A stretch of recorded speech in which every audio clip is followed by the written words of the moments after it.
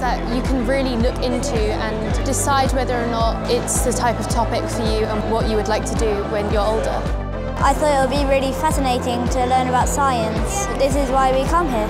So I just did my GCSEs and I really enjoyed learning about all different types of science, and I find it really interesting how there's so many different types of research. Well, you can see the amount of people in the building. I think it's really important to show what we do here and all the opportunities there are to learn things in the building. I think Open Day is indeed very important because a lot of our research is funded by taxpayers. So I think it's crucial to engage the public and show them what we do. We're called the Medical Research Council. We're funded by them, and I think it's important that people see what we're doing. I think it's important to show our work. Sometimes we work on this every day, but we don't realize how important this is for people outside our institute. And that's why it's important to have activities that cover not only a lot of the different topics that we do, but also we have very young children, we have adults, and it's important to convey science at different levels. I'm in my 70s, but I'm still fascinated by the world. Very good, interesting topics today. That is what the role of Cambridge does. It's a role of academia, not only to educate us, but also to keep us as minds of the future. What is our role in shaping medicine, electronics, or the industrial landscape? And I think that's what we are trying to do here. So actually we get some very insightful questions, and sometimes kids ask you, why don't you try this or why don't you try that? And we tell them, actually, yeah, this is what we do in the next step. So if you continue, you will see that this is the next step in the process. Until now, I've looked at my cells and did this, which is a virus.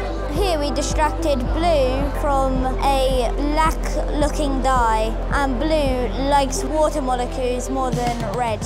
And I was playing the reaction time game, and they said that if you come back in a couple hours, apparently you'll be doing better because your body clock will be at a later point. So I'm looking forward to going back and seeing if I can beat my score on the games. The demonstrations here with the magnets are absolutely fascinating, and it's amazing what you can see with just the simplest components.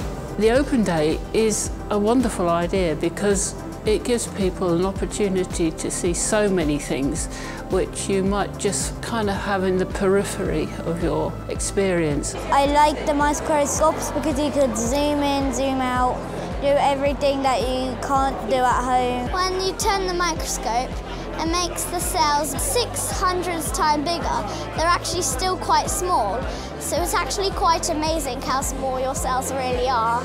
I really liked the microscope, 3 meters tall. You don't see machines that tall every day. My favourite part of today was probably seeing the talks in the lecture theatre because I learned many new things. The people giving it were very knowledgeable and were able to explain clearly, making it accessible for people whose knowledge might not be as deep as theirs. It's really interesting seeing where the mice were kept and how they were maintained for the experiments. Today we are just showing people how to set up a cage. We are getting them to put in all the enrichment and food and into the cages, and we are getting them to name the mice. So this one we've got Snowball and Biscuit.